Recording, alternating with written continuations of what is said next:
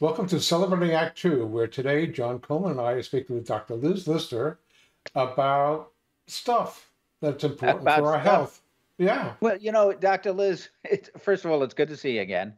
But Thank you. Art and I are kind of selfish. We do these videos, and we often get some great consultation for us. Forget about all those people we say we want to represent. Our question is dieting. Art and I both Yes. struggle with our weight. Probably me more than Art because Art actually does something about it most of the time. But is there anything new in the diet world? Oh, the diet world is a very crowded space. What I thought I would share with our listeners today was a very interesting study that talks about, most people have heard about the Mediterranean diet at Sure. this point in time. There's also a diet out there called DASH, the DASH diet, dietary approaches to stop hypertension. That sounds good. And what I wanted to share was a recent, very large study. It was undertaken between Rush University in Chicago and Harvard University, of course, in Boston. And it's called the M.I.N.D diet. The M.I.N.D diet. It's an acronym. Oh, the okay. M is a long one. The M is Mediterranean dash diet. The I is intervention for neurodegenerative delay. Mediterranean dash diet intervention for neurodegenerative delay. M.I.N.D. Yeah. The M.I.N.D. People spend a lot of time thinking up these names of the studies so that they have easy ones to remember. And of course, it has to do with delaying cognitive decline, which we all want. They studied, it was a very large study. Only one part of it had over 1,000 people recruited from various senior living communities, people who were not diagnosed with dementia. And they followed them for a period of time, for a number of years. They had them keep track of what they were eating, and they coded the different parts of their diet and what were they eating. And they were given a M.I.N.D diet score. Okay. And then what they found by the end of the study was that the people with the highest scores, the highest M.I.N.D diet scores, compared to the lowest score. So these people are eating the better foods, and we'll talk about what those foods are in a minute. But the difference was a 53% lower incidence of Alzheimer's. Wow. We Huge. all want that. Wait, so let me see if I've got this right. So basically, they didn't put anybody on a diet. They observed people and what they ate, whatever it was that they ate, for some period of time, and then they came to conclusions of what were the things that people were eating that were either better or worse for them for the purposes of the study. Correct. Oh, great. And then what then was they closer made to the M.I.N.D diet. and then they extrapolated that and made recommendations for the rest of us, I assume. Correct. That's right. Yeah. They described what the M.I.N.D, in other words, certain foods gave higher scores. Yeah. Right. So we're going to pull the curtain back and tell our listeners what those higher score foods are. Yeah. Now this isn't a diet in my traditional thinking of losing weight diet. This is correct. This is a way of eating to decrease your cognitive decline. Correct. And to fight things like Alzheimer's and yeah. That's right. That's exactly right. But listen, it may not be a weight loss diet, but it's an important diet for those of us over 50. I can tell you. Yes, and probably even younger as well, John. That is something we will talk about on another occasion.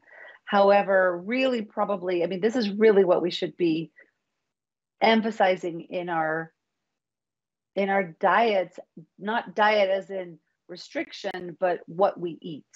Yeah. Okay, so I'm now gonna get ready to make a shopping list.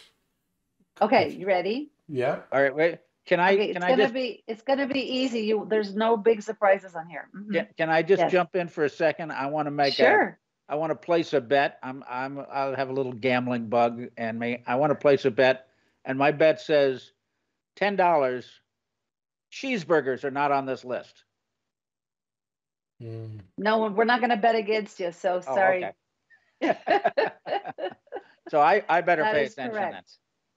That is correct. That is correct. And after we do the list, I actually could share with you some details. They gave some actual guidelines, and I really like this because it makes it easy to remember.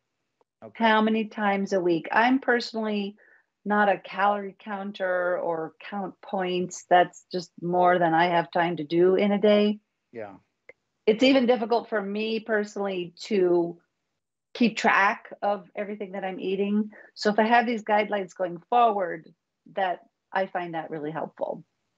Okay. Okay. All right. So no cheeseburgers, but would you like to hear what is on the list? Yeah. You bet. All right. You and our listeners will not be surprised. So these are basically, we know these to be brain healthy foods. These are part of the Mediterranean diet. Let's remember, we've talked in the past about the blue zones. One of the blue zones is in the Mediterranean. And this is where people routinely live to 100 in good health and good cognitive function. And that's what we all want. Yeah. We want to live as long as we can with our wits about us, right? So brain healthy foods include vegetables, fruits, some whole grains, nuts, some beans, berries in particular among the fruits, poultry and fish, and of course, our friend olive oil. Really? Yes, olive oil, not necessarily for cooking, but olive oil to eat on salads, to literally to eat it. There are some who suggest, and they didn't specifically talk about this in this study, or it's not exactly the M.I.N.D diet doesn't tell you to do this, but I'm definitely aware of people who recommend drinking olive oil a little bit each day. I haven't personally quite gone to that point, but I do have it on salads almost every day. Right. So those are the foods that we know. They talk about avoiding red meat. This is really there's a controversy around this, and they didn't answer that controversy. But what they observed in terms of their scoring was that they gave some guidelines on how many times per week to limit yourself to certain other foods that are not on the list. Good. Yeah, I like this a lot. For me, this is really helpful. For example, pastries or sweets, cakes, etc., fewer than 5 times per week.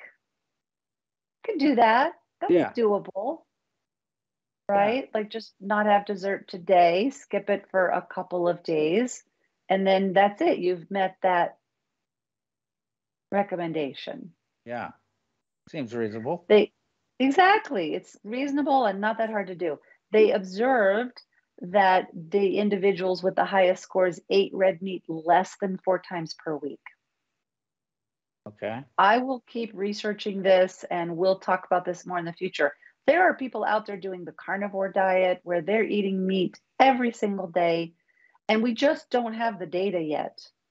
Okay, but what this study showed, and we do have data from this study, is that the people with the highest scores who had the lowest incidence of cognitive decline, they were limiting red meat to fewer than 4 times a week. Yeah.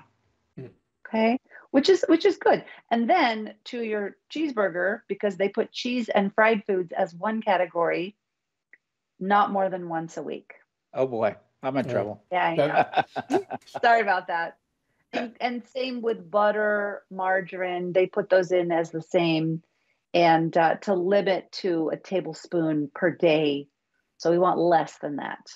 Now, so again, I would personally, I would just say not have that on a daily basis, and you'd be good. I'm not a foodie, so I don't know really the difference between, let's say, olive oil and mayonnaise. I think of them both as kind of oily substances. What would be good about olive oil that is and is not good about mayonnaise? Probably the omegas, the omega-3s. Oh, okay. Okay, so mayonnaise, for example, is usually made from eggs. Yeah. So it's very different. It's not a pressed oil. Okay. All right. And of course, olives are veggie. I would put those at the veggie or fruit. They're one of those ones that cross between because they grow on trees. Right. Mm. Right. So it's really quite different. Then mayonnaise, it's I would put closer over to butter, etc., but not because of the cholesterol. We'll talk about that another time because that myth is debunked. It's not from cholesterol. Except for the meat and fish, which seems to be like the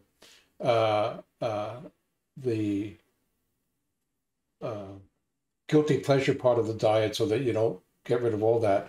If you're a vegan or vegetarian, it seems to me that this is the kind of stuff that you're doing anyway in general, and that unless there was an important factor for the fish or poultry component of it, that this seems to be a decent cross for people who are into vegan or vegetarian type diets, because it sounds pretty much like the ones that I'm on, and that I know some of my friends who are also vegetarians, vegan oriented. So it sounds kind of interesting as an appeal. Have they done follow-up studies now of groups that just follow this kind of diet? There are many studies. We're talking about the Mediterranean diet, the DASH diet, and now they're putting them together. Mediterranean DASH diet. So there are many, DASH as a DASH. Yep.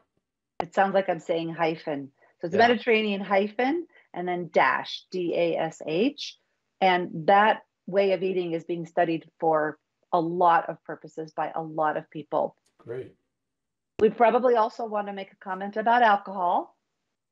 Oh, of course. Okay, right. We're aware of what we call epidemiologic data in countries where wine drinking is regularly part of their way of life and way of eating.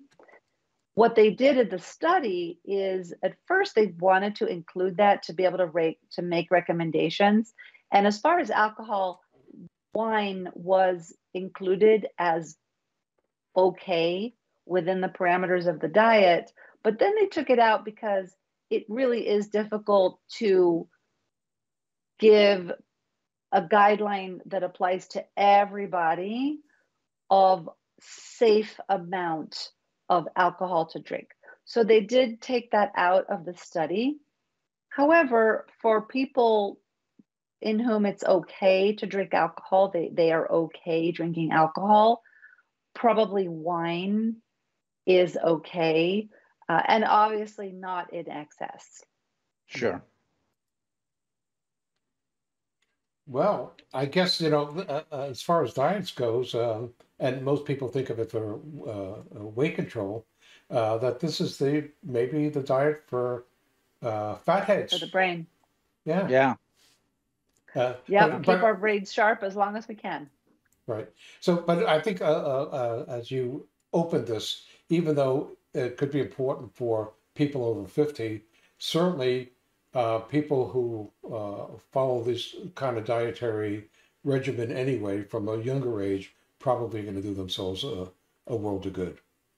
But just because they're not throwing a whole bunch of cholesterol and artery clogging stuff into their system, or less than you might have with an unrestricted. Well, although, John, maybe we should go do research.